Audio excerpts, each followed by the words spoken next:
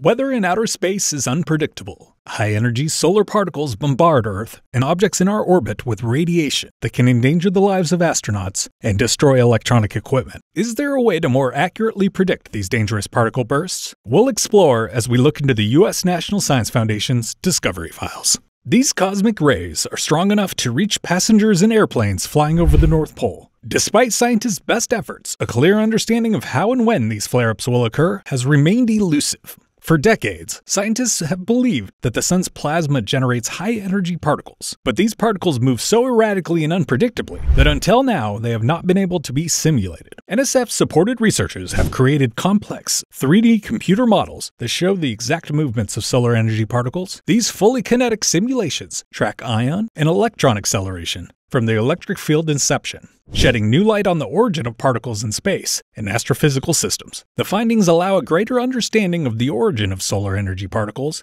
pave the way for more accurate forecasting of dangerous cosmic weather events, and invite future simulations of other celestial bodies.